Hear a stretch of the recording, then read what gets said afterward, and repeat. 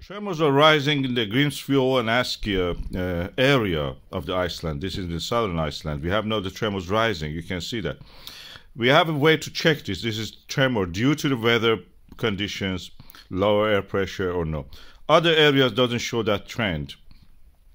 And as such, we can say that this is intrinsical to that area.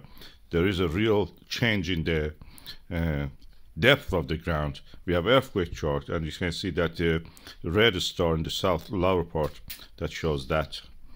And when you look in the area in the actual footages, you can see that it's cloudy in all the areas, although despite that there was no tremor rising in the other tremor charts. This is the perpetual time of night in the Iceland at this moment. Until the spring it will be like that. So it's cold, and it is it's beautiful in a way. You may, if it is clear, you may see the northern lights. We are waiting for an eruption. This is quite likely. Let's see.